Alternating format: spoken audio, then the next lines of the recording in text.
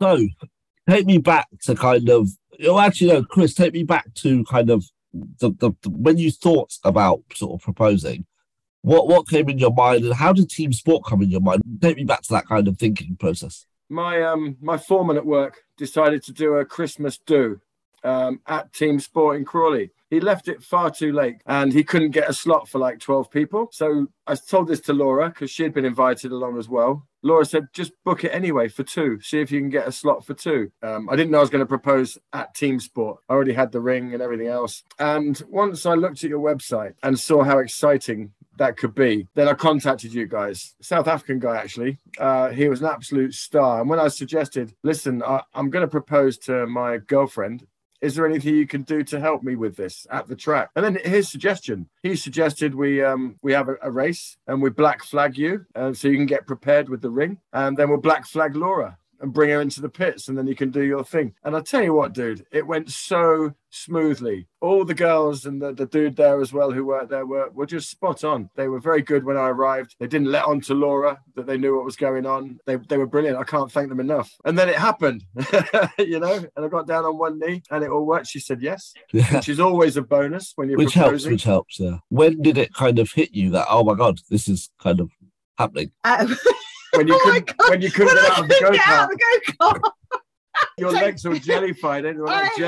I had no inclination, no idea, not a clue. So when we were going around the track, I thought I was going really fast. I think I was like, you know, lagging right behind and last, and this black flag came down and pulled me into the pit stop, which I went into and I just sat there and took my hat off and balaclava, and then I suddenly saw Chris coming out and getting on one knee, and it did take me quite a while. It was such a shock, an amazing shock. Then I knew he was about to ask me to marry him and I couldn't get out the go-kart. It was such an adrenaline rush, the go-karting. That combined with a marriage proposal, which I was just so, I was no way I was saying no. Laura's first words to me were, is this a wind-up? And I'm like, no, I want to marry you. Yeah, and I didn't mean the go-kart either. So Chris, when you were going round, you obviously, whereas Laura's actually focusing on the go-karting because she doesn't know what's coming.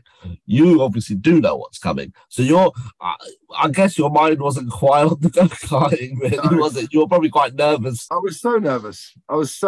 Firstly, I mean, I'd given the ring to the girl at the track. My mind was a whirl. My mind kept going round and round, which actually was okay for my body because that kept going round and round the track. So it kind of worked.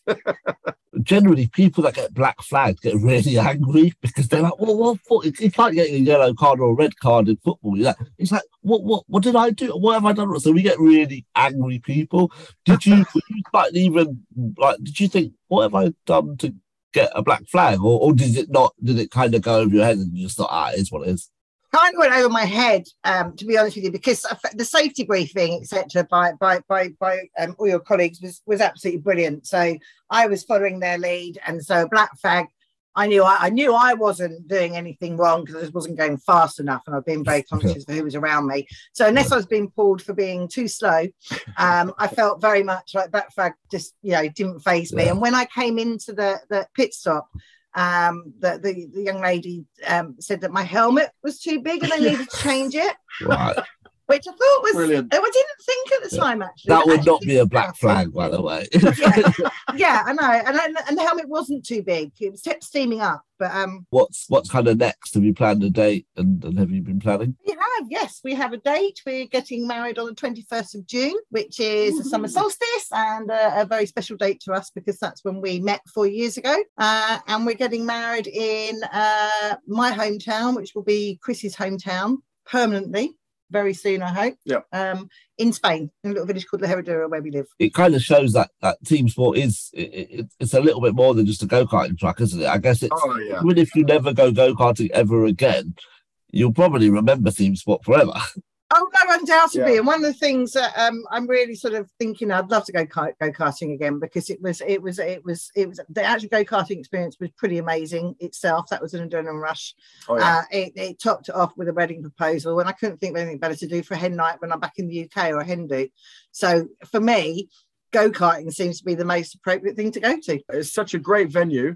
And the staff, I don't know, they're just so bubbly. They're so bubbly and lovely and happy. Any advice for anyone else thinking about proposing on the track? Thinking about doing it, do it. And ultimately, if they can, with all your guys' help, they'll be able to pull it off. My advice is take 5 minutes. Once you've got out of the go-kart, take 5 minutes. When I knelt down, I didn't think I was going to get up again, ever, because my legs would turn to jelly anyway from go-karting. So I nearly needed help getting up. But I would recommend anybody to do it like this. What a great experience.